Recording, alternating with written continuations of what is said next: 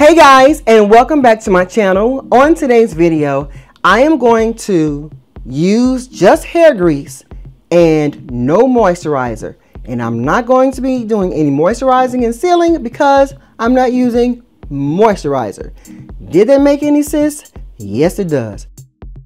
If you're wondering why I'm just using grease only today, it's because today I was supposed to be shampooing and conditioning my hair and flat ironing and blow drying and flat ironing my hair. And the process of me detangling for 2 hours drained me, and I said I wish I would do anything else to this head. But I'm going to shampoo and condition and blow dry on the next wash day, and therefore my hair won't be so hard to detangle. So yeah, I don't want to have my hair loaded and heavy and weighed down with a bunch of products. So that's why I'm not using moisturizer today. And a lot of you guys have been asking me, hey Nezzy, can I use hair grease only? No moisturizer? Yes, you can. There's no rule saying you have to use moisturizer. Moisturizer just makes your hair juicier, and it's just shinier, and it prevents it from breaking. But hair grease does too. It's just that the double combination is a safety net. It's just safer. But you know, hair grease can, you see I got it on my elbows. Hair grease works just as well by itself. And yeah, so that's the deal. I don't want to weigh down my hair with a bunch of products. Today's hair grease will be this Blue Magic Shea Butter. I want to talk to you about my situation before we even get further into my braid. You guys, look here. Now, if you're new to my channel, you don't know this. Back in 2013, I had some tree braids. The braider braided my hair too tight. She snatched me bald, baby. She snatched me bald. She thinned out my edges, and it's just been a whirlwind of trouble ever since. But I did crack down and cut my edges down really low, and I did some light massages, and I used some products to get my hair to grow back around my edges. And yeah, so now my edges are growing in, but they're growing in so slow, and they're growing in at its own pace. Some spots are still thin around here, like right here. But at first it was a bald-headed mess around here. So I'm saying it to say this. Now, the other day I noticed that my hair was actually bald further back than I thought. Let me show you. So I noticed about in 2018, I saw some little sprouting of hair right here. I'm like, what is that? I was like, why would my hair be short right here? And so I had been playing with it and make sure it, you know, caressing it, make sure it starts growing. So it's starting to grow. It's just growing really slow. But this was all bald, and I didn't know that because I have so much hair, it camouflaged it. I only noticed it when it was trying to bud. So now I said, you know what? Let me check out and see what's going on. So I went back a few days ago and got some scissors. I know you all gonna fuss at me, but y'all can fuss all you want to. I went back there and trimmed it up and made it go with this hair here. This is a whole section of hair missing. My hair is missing. And I'm just saying that because eventually, guys, I may have to cut my hair once it grows down here. But I may not ever cut it because it grows so slow. If I cut this hair to go with that hair, this hair gonna eventually pass it up anyway. So we might be facing another journey in the future. I don't know, but I wanted to show you this. Now I brought this up because I got my little baby comb right here. Y'all know about the little baby comb. I said it because I took my comb the other day and I sectioned this off and I trimmed it. I noticed the part right here was perfectly straight to align with this. I'm saying that to say this. This was a French braid.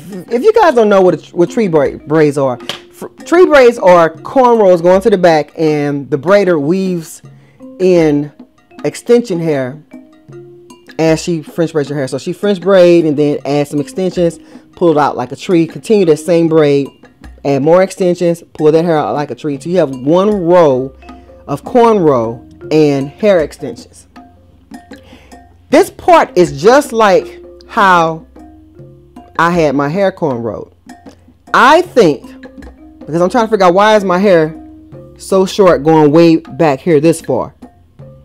I believe that when the braider cornrowed my hair, she braided so tight and was pulling it, or what I really think what happened was when they took not my braider, because my braider didn't take my braids down. I think this other chick may have possibly done this. I think when she took out the extensions, like, you know, you unraveling the cornrow up here, and then when she kind of like got right here, she just snatched the hair out of my head, and I think my hair snatched with it. It broke it off and damaged it right here. So guys, this is called traction alopecia. A lot of times traction alopecia problems, you just can't fix it. Traction alopecia is when your hair is getting pulled out your head and you have permanent balding versus regular hereditary alopecia. Okay, so yeah guys, so although I have traction alopecia, look who did these elbows like this though. Ooh. Although I have traction alopecia, my hair is still trying to fight and grow. This hair, guys, is supposed to be all the way down here like this braid. And you guys were saying, well, like some of you guys were saying, Nezzy, your hair is thin in the top. Your hair is not that healthy in the front. Well, yeah, because for one thing, I'm missing hair. If I had this section of hair here, this will be so much thicker and fuller. Luckily, I have so much hair you don't really notice it. Actually, this is a secret between me and you guys. Don't even tell nobody. But if I had more hair around the perimeter, like I supposed to, my hair would look thicker. Another thing is, to me, my hair shaft is thin and going up. I need to cut it if I want it to be thicker and healthier. But my hair doesn't have to be 100% healthier. It doesn't have to be 100% healthy. I'm just going to take a little bit of grease right here. It doesn't have to be 100% healthy. As long as it is that it looks healthy, majority around my head. Uh-oh, I don't want to use too much. And it's pretty when I take it down. Because, you know, we always can camouflage stuff. It doesn't have to be 100% right. You can hide some of your problems, your flaws. That's what I do. That's what I've been doing. But I did not know that my hair was bald all the way back to here. You can even see it. It's like a line of my elbows. It's like a line of hair just gone, guys. Okay, so I'm just gonna braid this up and add a little bit of hair grease. I'm not going to re-detangle because I've already done that and I'm done. It took me 2 hours to detangle my hair, and by the time I got done, I was done. Alrighty, so I'm just going to add this little clip back here. Make sure I get my ends. So yeah, my hair, now I'm kind of excited about flat ironing my hair. It doesn't have to have a lot of body in it. Because this grease is going to probably still be in my hair a little bit. But just as long as I can get it straight enough to trim my hair. My hair will have not been trimmed in a year. So I'm kind of excited that I can go on and get this hair shampooed, blow dried, and flat ironed so I can trim it. I'm kind of scared about trimming my own hair because, like I said before, my hair is too long. I don't know how to trim no hair that long on myself. I was going to ask my friend to do it for me, but due to the pandemic that's going on around here, I don't know if that's a good idea to be around people. Not to say that she is infected, not to say that I am infected, but just to be safe. I'm going to have to learn how to do my own hair. Plus, I need to learn how to do it anyway because I don't like people in my head anyway. All right. So, but if I get too scared, I ain't trimming nothing. So yeah, guys, that is it. And a little bit of grease. These ends are so straggly and clingy. They need to be cut off. So I may be doing a journey again with the front of my hair. I don't know. It just grows so slow. Like I said, if I trim my other long hair, it's gonna surpass the slow hair anyway. So I may just leave it alone. Ain't nobody even noticed it all this time anyway. Oh, is that another gray family member right there? If you don't know, guys, I don't like having gray hair in my head. Maybe lucky I can't get you, my little greasy fingers.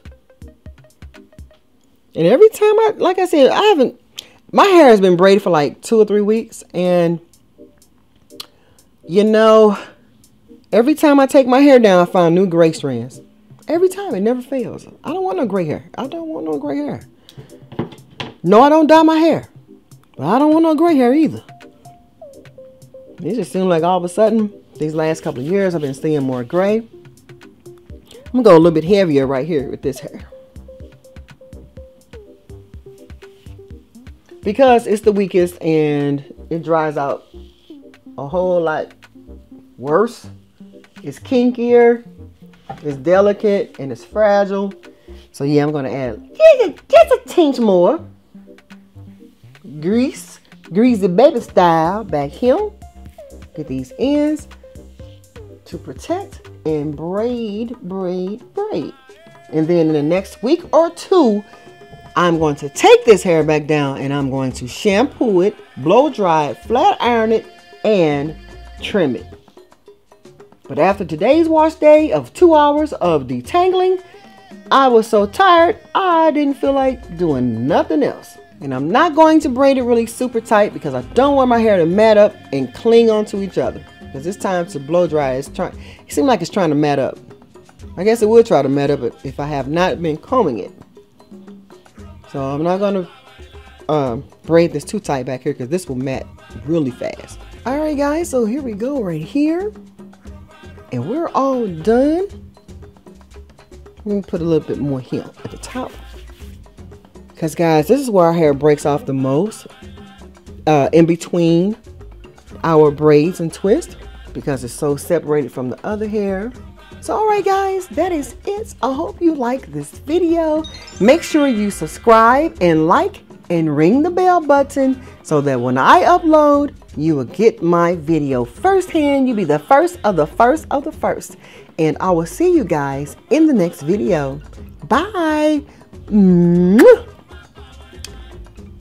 Oh.